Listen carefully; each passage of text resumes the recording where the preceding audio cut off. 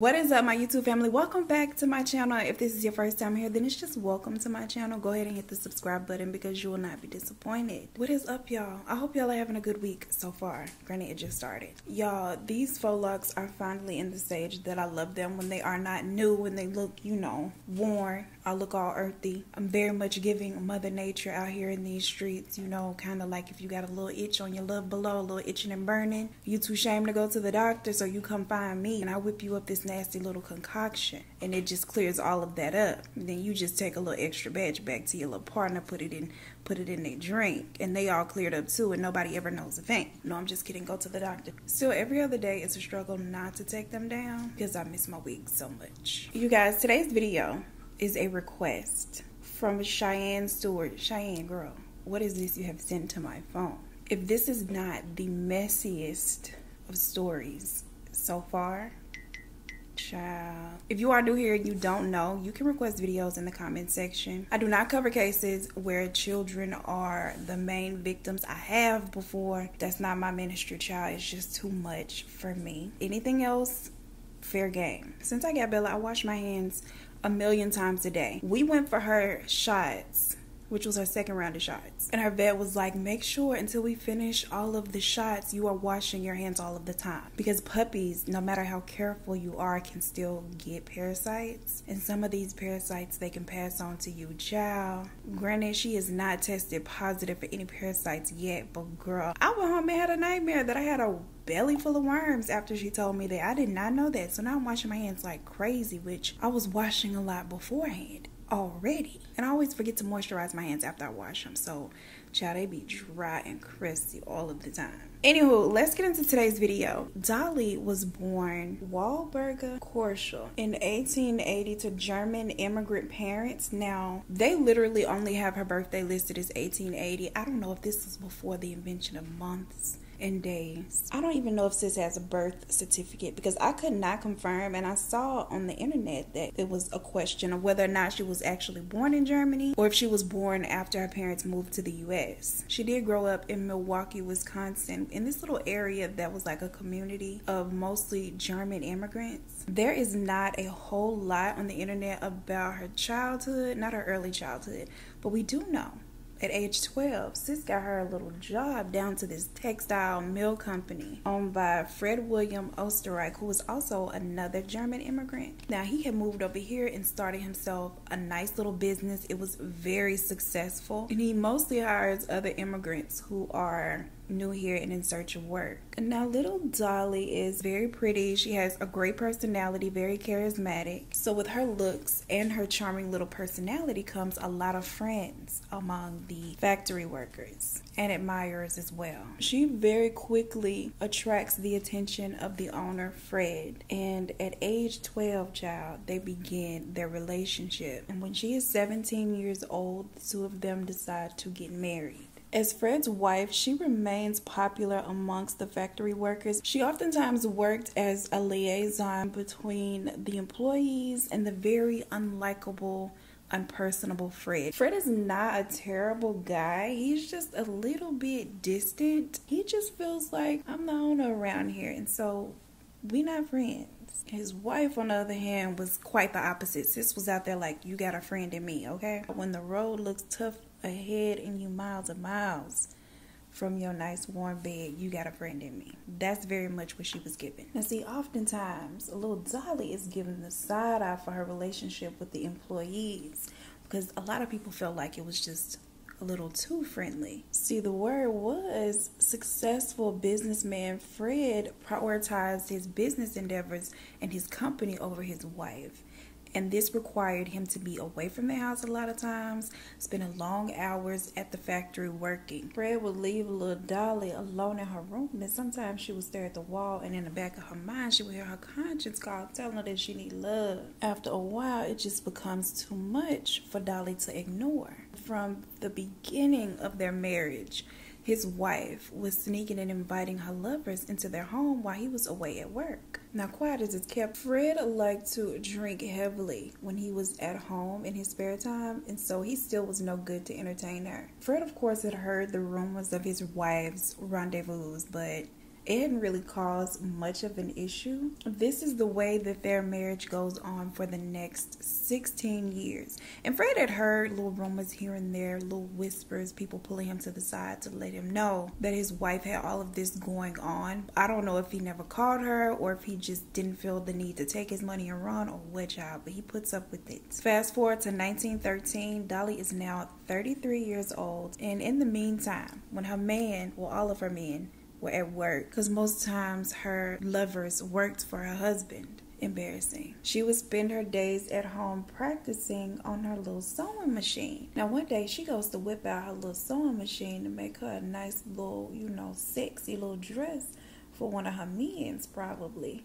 And she realizes that her sewing machine is not working. Dolly calls up her husband to vent about her machine not working and to say that she either needs a fixed job or she needs another machine pronto. And he promises to send someone over right away to get it fixed. Now the repairman that he has solicited for this service is a 17-year-old by the name of Otto who works at the factory for him and also is a little handy. He tells Dolly not to worry that, Otto is on the way. Honey, at this point, worrying is the last thing that Dolly is doing. There is a strapping young man on the way to the house. She has no time for worry. She meets Otto at the door wearing a robe and some stockings, child, and nothing else. This sewing machine is not the only thing that Miss Dolly wants this young man to put his hands on. Now she invites him into the home so he can begin, taking a look at the machine to see what needed to be done. Meanwhile, Dolly has that thigh out, she has that leg up, and she is slowly but surely working her way up to seducing this young man, which she's successful in doing so. Otto fixes that little sewing machine and he gets Miss Dolly together on his way out. But when he leaves, he is feeling all kinds of ways because for one, he cannot believe this just happened. On the other hand, he's still feeling good about, what just happened. But more than anything, he is a little bit worried that his boss might find out. Dolly had made it very clear that she expected this to be an ongoing thing. This could not just be a one-time hit it and quit it. And Otto is all for this, but at the same time, he's still very afraid, very worried that his boss will find out. Dolly, of course, assures him that if he just keeps his mouth closed about the whole thing and doesn't tell anybody, this should not be a problem. Now, at first, they are conducting their little rendezvous, their little affair in secret, and they are meeting just at hotel rooms. When she drops by the job to drop off Fred's chicken and rice, they act like they don't even know each other. They give each other the bare minimum, just a little, hey, how you doing? Barely any eye contact, just pretending like nothing is going on. But after a while, them meeting up outside the home becomes a little burdensome, and Dolly gets really bold. She decides, no, we are not going to continue to creep in and out of these hotel hallways. Just come to my house. We can creep there. At this point, the two of them are having relations right there in the same bed that she shares with Fred. Now, her neighbors were extremely nosy, child, just like me. But they're a little more bold because I just would have been watching from afar and probably, telling y'all their business. Her neighbors started asking questions. They're like, who is this guy that is always at the house? Dolly tried to think a little quick on her feet. She could have been a little quicker, I guess, but she comes up with him being her half brother who moved around a lot. Right now he's in town, and so they'll see him dropping by the house ever so often. At this point, Dolly is realizing that they have been a little bit too careless. Attention was the last thing that they wanted. She felt like she had remedied the situation by telling them that this was just her half brother. Fred finds out about the affair and he confronts Dolly about it. She admits to everything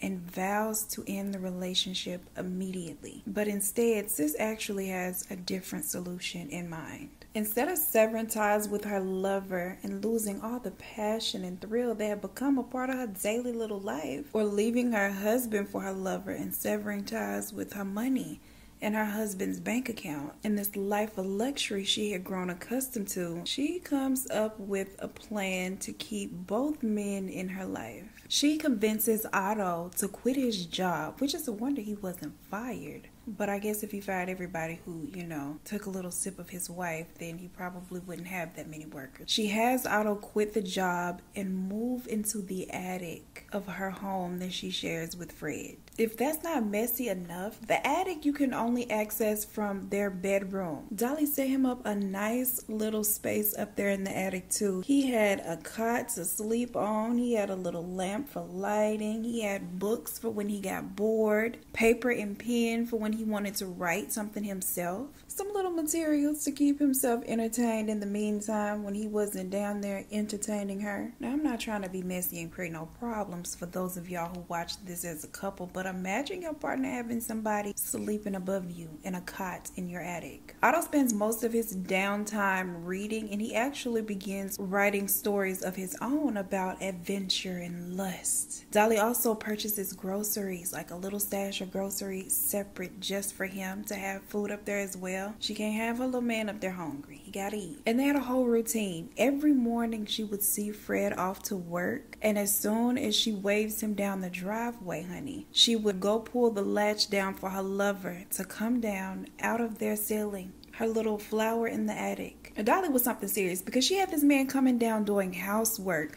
So all of the things that she had to do while her husband was away, the cleaning, the laundry, she actually has her little lover doing all of the things. And you know, she would help him too from time to time, but he mostly did the chores. And then they would spend the remaining of the time between him finishing and Fred being expected to return from work between the sheets in his home. At this point, Otto has basically become her own personal little sex slave, okay? He is cleaning, doing laundry, and servicing her up to 8 times a day. Then for the night, he retreats to his little lair in the sky and has to live in complete silence until the next morning, which I'm sure was not even hard for him to do. I'm sure Otto was tired with all of the things that he was doing throughout the day. For 5 whole years, this is their daily routine without Fred suspecting a thing. Fred has no idea that this man is literally sleeping right above him and has been in his house for 5 years and has never left. Little Miss Dolly is definitely happy with her setup. Mama has it going on. She has her cake and she is also eating it too. That is until Fred comes home and he tells her that he thinks they should sell their house and move to LA. Things get a little bit complicated at this point, child, but not for long. For her, this does not mean the end of her long-time love affair. It just means she has to transition to LA a little careful. One thing about Dolly, baby, she is going to either find a way or make one. During the house hunting process, the only thing on her mind is finding a home suitable for her, her husband, and her lover. The two of them settle on a house overlooking Sunset Boulevard, and as soon as the ink is dry on the sale, she gives the address to Otto and tells him to go there. There is an attic already there that has all of the things that he needs. Just stay there and wait. So Otto goes and moves into the attic of the new home a couple of weeks before Fred and Dolly are due to move in. Dolly is something else. Dolly is slicker than fish hair at this point. She is more bold than anything though. Really. Once the married couple moves in, life continues the same way it had been going for them for the next 4 years. 4 more years this man is living right above Fred, and he is thinking that the tinkering he hearing up there is just rats and roaches, girl, rolling around, and it is definitely not that. Unfortunately though, things between Fred and Dolly, they progressively get worse, and the two are arguing and fighting all of the time. Allegedly. On August 22nd, 1922, one of these fights is really escalating. Their fighting actually wakes up sleeping Otto, and he is listening from above. Now, at some point during the fight, it becomes apparent that Fred has the upper hand, and he is really becoming very aggressive and physical with Dolly, and allegedly, this is the only reason that he descends from the attic. Child slid down them attic stairs like a certified stripper, and he has 2 guns in hand. The 2 men instantly begin fighting, tussling all over the place, and in the end, Fred is shot 3 times. At this point, Dolly and Otto are panicking. They know that the police had to have been called by the neighbors, and so now it is only a matter of time before they show up, and so they have to do something really quick. The plan that they come up with is for Otto to stuff Dolly in a closet and lock it from the outside.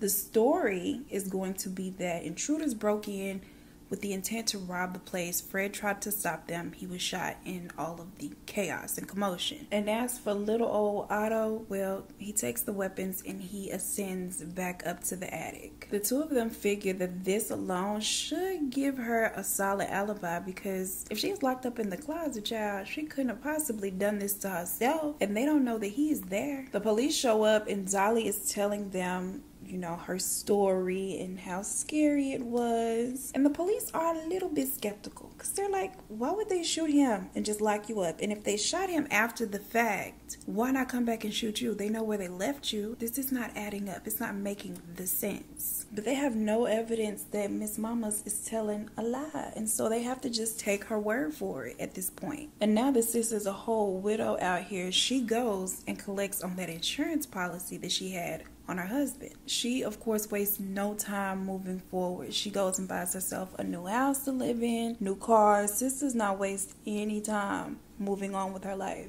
Now, with her husband being gone, one would assume that she could go on and live out her truth freely, let her man down from the ceiling. But a normal life with Otto is not exactly what sis wanted at this point. When Dolly moves into her new home, she finds another one with an attic where she can keep Otto. And again, the two of them establish a routine in which she would take him down for certain hours of the day. He would perform these tasks, he would pleasure her, and then at night he will go back up into the attic. They had actually grown quite fond of this little arrangement. So you know how I told you little Otto likes to write stories. He likes to write fiction, right? He's actually quite good at it.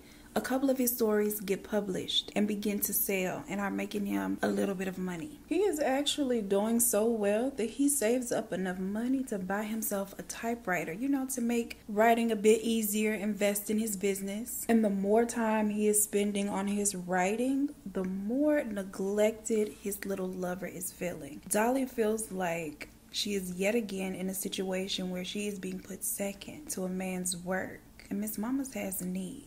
Okay, she begins to date another man, a lawyer by the name of Herman Shapiro. And unfortunately for her, I don't know why sis didn't think of this, his career also limits the time that he has available to spend with her. Still, her needs are not being met, not even between two men. So she adds a third to the roster, Roy Clump. Roy was immediately smitten by his newfound love. He loved him some Dolly, and Dolly, she liked him. You know, it wasn't equal, but she liked Roy. He wasn't bad. But once she realized how head over heels he was for her, she also realizes that she can use this to her advantage. She was comfortable in the fact that Roy loved her so much and was so infatuated with her that he would more than likely be willing to do some questionable things for her. Things like, you know, dishing a murder weapon. Without much hesitation or much questioning at all, he takes the weapon and hides it per her request. Now, Dolly isn't into Roy all that much. He's okay, but the mutual feelings just were not there. Sis still had that itch that needed to be scratched. And so then she goes and seduces her next door neighbor. And just as she had done with Roy,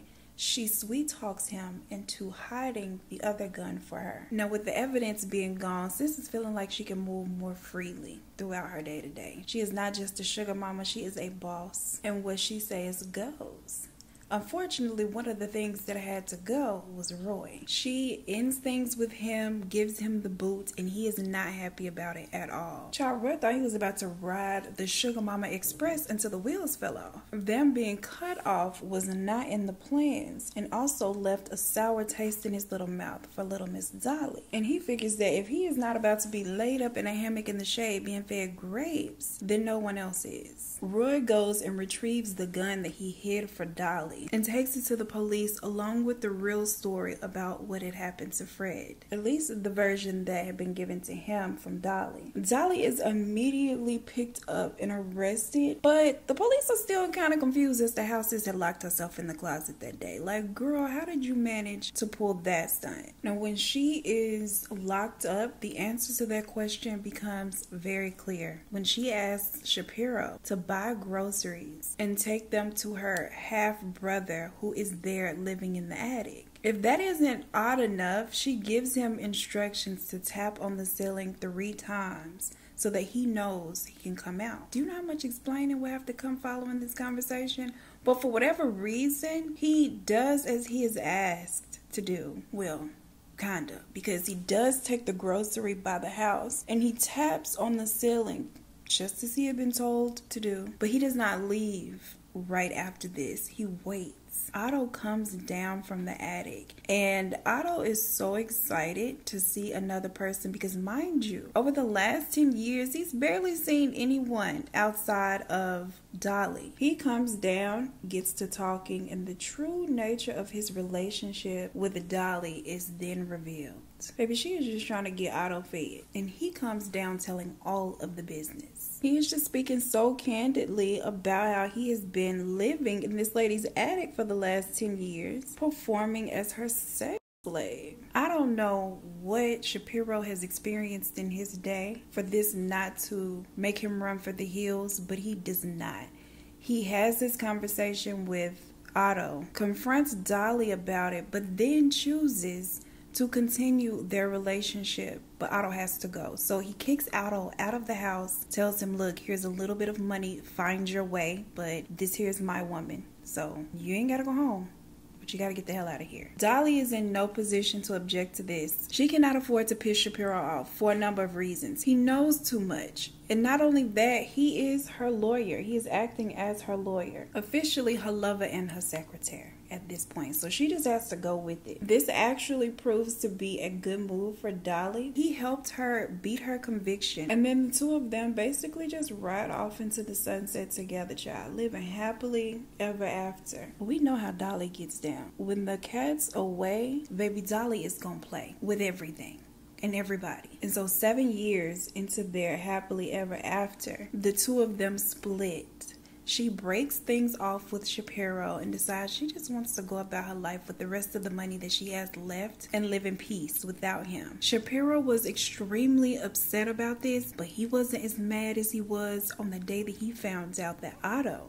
had moved back into her home and the two had continued their little everlasting love affair. Sad, heartbroken, angry, and confused, he goes down to the local police station with all of the information that he has regarding Fred's death and tells them everything. See, Shapiro had managed to avoid having her convicted initially because the weapon that was retrieved, it had corroded so bad that they were not able to prove or tie this gun to her or the shooting of Fred, and so it was thrown out. Unfortunately for her, Lawyer Bay knew all of the things to say to put her in hot water. This time, warrants are issued for both Dolly and her longtime lover, Otto. His defense team did exactly what they were supposed to do. They claimed that he was under the enslavement and control of Dolly. And she pretty much forced him to do this using, of course, her money and power as a tool to control him. His defense claimed that he too was a victim of Dolly's. Now, luckily for him, he was charged with manslaughter, and by that time, the statute of limitations was up on that, and so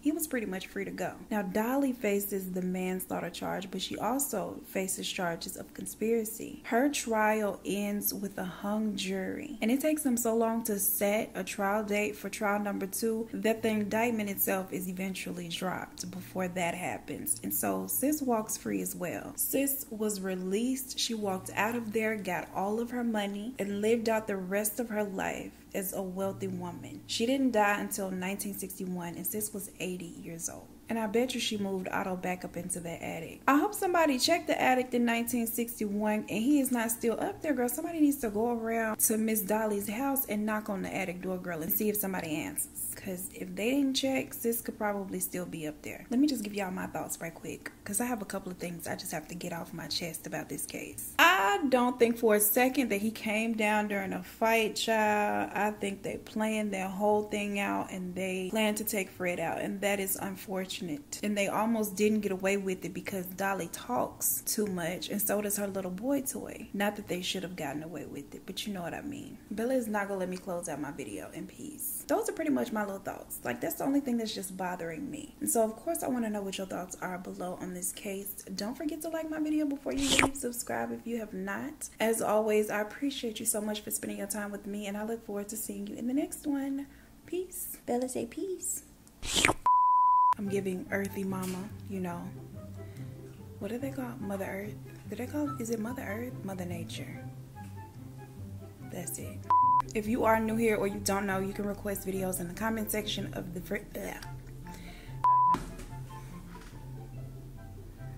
Well, hello there. Y'all, today the kids just won't leave me alone. I don't know what it is, girl, why. But they just, I guess maybe they just want to say hello. They just obviously want to be seen so bad. So here is little mama. Bella is growing like a damn Tamagotchi pet. Look how big she is now. Like, I feel like every day we wake up and she is just a little bit bigger. Felt like she had remedied writing stories of his own about adventure and lust. Basically autobiographies, pretty much. Because if this is not an adventure of lust, I don't know what is. A couple of weeks before she and who is David? This fighting of theirs actually wakes up Fred. Fred is not sleeping above, girl. At this point, Dolly and Otto, they don't even sound cute together. Still, her needs are not being met, not even between two men. Honestly, that's not all that unheard of. Dolly really wasn't into Chloe. His name is not Chloe, it's Clump. Exactly where to find. Shapiro was extremely upset. What does that even mean, girl? Girl, I'm about to have a fit. Oh, it's about to be some shit. Like, imagine if something like that popped off. Now, don't I know you from somewhere a long time ago? Otto said, no, I don't think so. Not you growling at my singing, though. All right, Bella, you gonna see my peoples out? Why your breath smell like burnt popcorn? Girl, don't you lick me, girl. Don't get that on me. Y'all, Bella is so sweet to me now. We only fight like twice a day.